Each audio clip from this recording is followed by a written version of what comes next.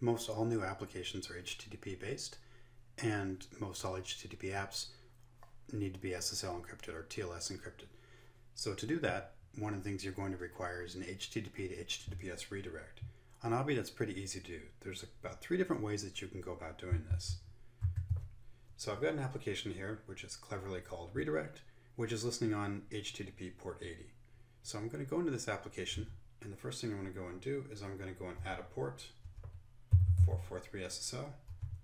And when I do this, this gives me some new options a little bit down below here to say specify my profile and specify my certificate if I'm using an elliptic curve or an RSA or both. So I'll save that. So now I'm listening on HTTP and HTTPS on this same virtual service. But what I still want to do is I want to redirect if anyone comes in on HTTP to go to HTTPS. So this is the application. I've got a Hello World web page here, and it's listening on port 80. I could also hit it via HTTPS. But if I want this to redirect, there's 3 ways we can go about this.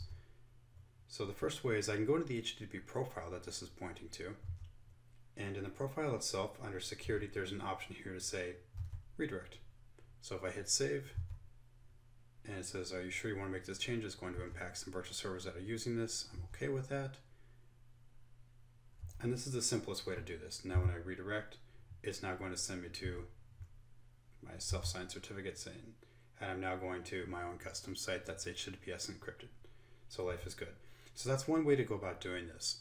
Now when I set up the redirection there, it didn't ask me a whole lot of questions or a whole lot of options, but I can go a little further into this and go into something like the policies.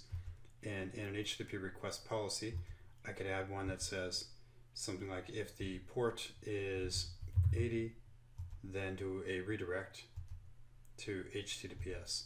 Now this is still a little bit more work, but this gives me a little more flexibility. Now I can specify if I want it to be a 301 versus a 302 or some other variation like that. If I wanted to get a little more granular about this, I can go into the data script. So I'll create a new data script.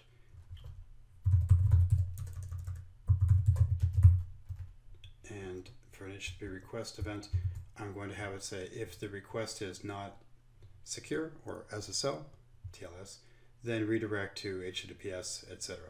And we can save this, apply this. So these are 3 different ways that we can go about doing this. Either just a point and click in the HTTP policy, we can set this up in the profile, which is a little more granular, or we can be significantly more granular by scripting this out and having the full level of flexibility.